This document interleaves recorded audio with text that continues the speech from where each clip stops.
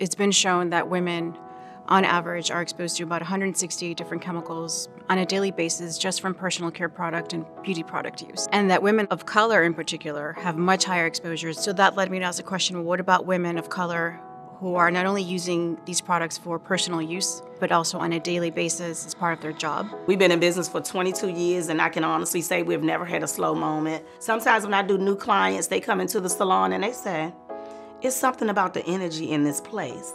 No slowing down.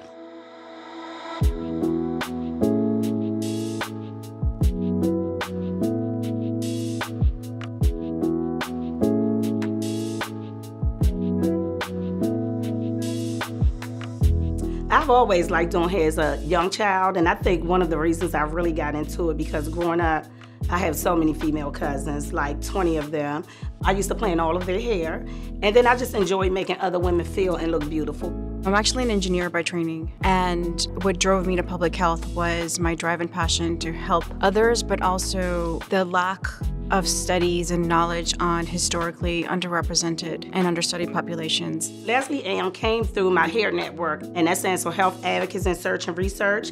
To make this pilot study possible, it was really key for me to establish community relationships, particularly because communities of color might be reluctant to be in research or might be skeptical.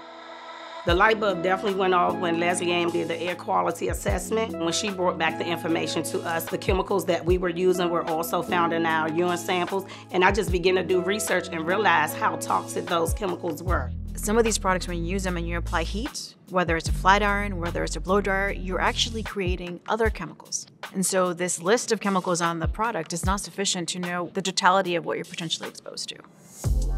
To me, it's really important to try to understand what these potential exposures mean. As a scientist, I have to rely on my science, rely on my data and what it's telling me to then inform potential actions as a result of those findings. What I would like to see is Leslie Am really get her grant to be able to go out to other salons and do assessments on air quality so that other stylists will be informed of how dangerous these chemicals can be over time. We need to study this further and expand on this work to ensure the protection of this population.